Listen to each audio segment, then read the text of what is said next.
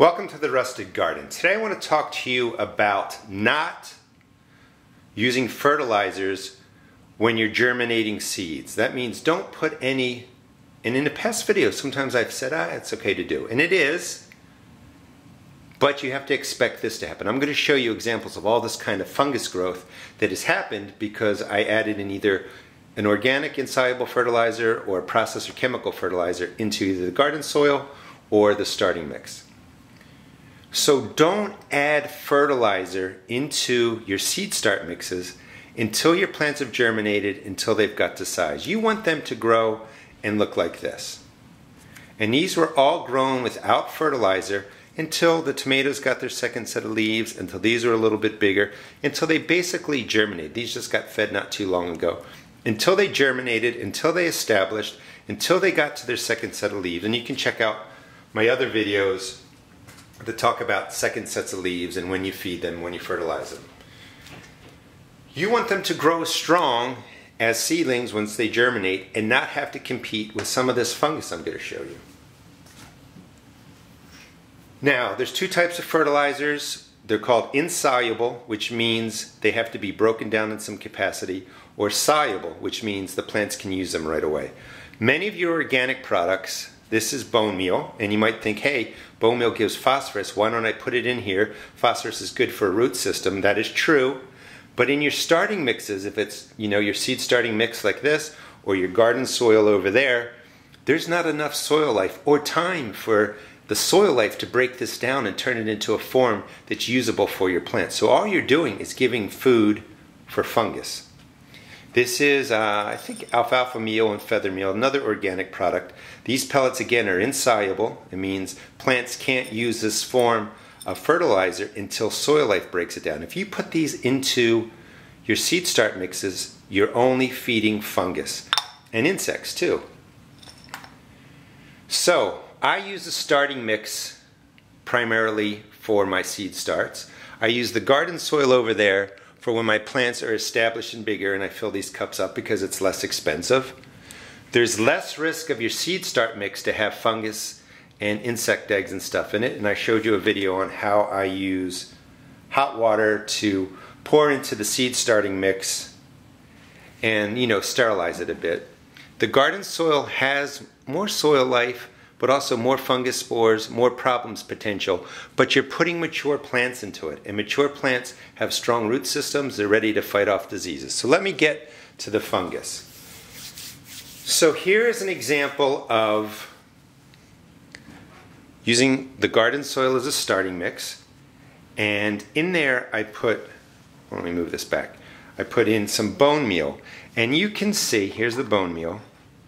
Again, you might think, oh, bone meal is good for root growth. It is, but it's good for mature plants and for your outdoor garden. And you can see after about 10 days, white fungus in different places here. That's from the bone meal. That's the only thing that I added to this. The Miracle-Gro garden soil has a little bit of chemical fertilizer in there, but it's a really, really low rate that doesn't really seem to affect the fungus growth. And I'll show you an example of that. But this is bone meal.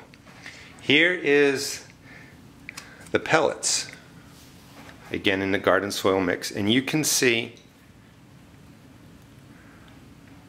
fungus growth right there, it's white. Not a lot, but you don't want your germinating seeds to break through and be on fungus. All funguses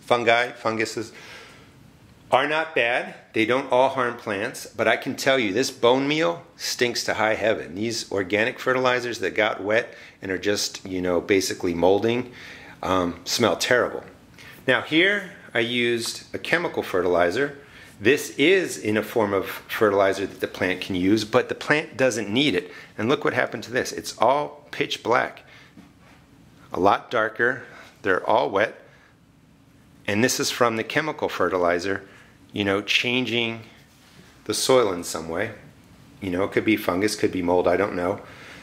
Here is garden soil just put in here with no additives, no chemical fertilizers, no organic fertilizer. You can see, let's break that off, that the color is different.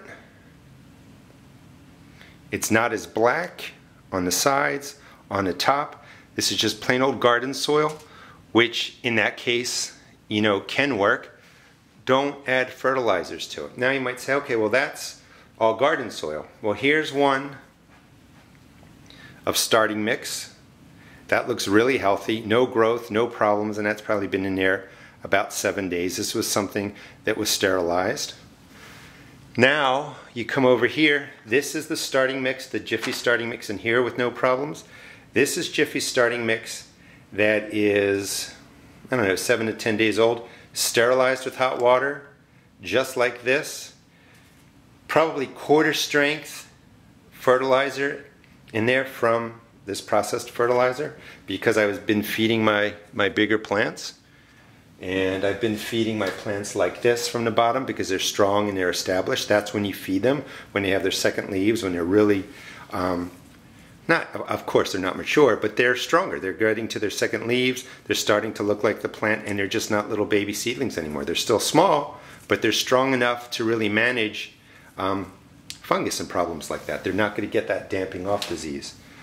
So,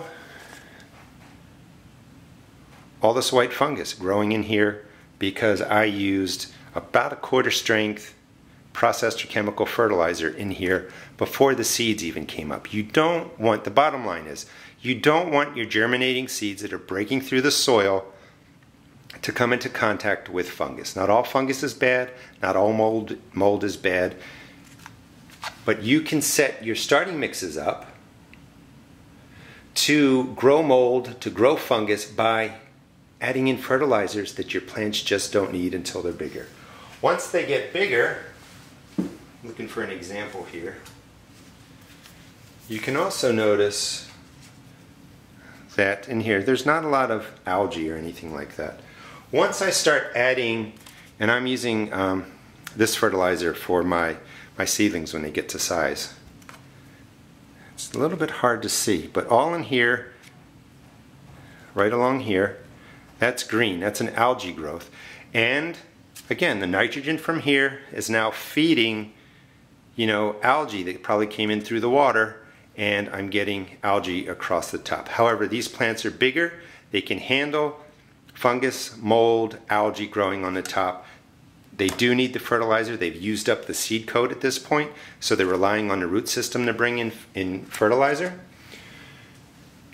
So this video may not be that exciting, but it's really, really important that you understand that adding in insoluble organic fertilizers are going to do nothing but grow mold and fungus in your seed starting mix.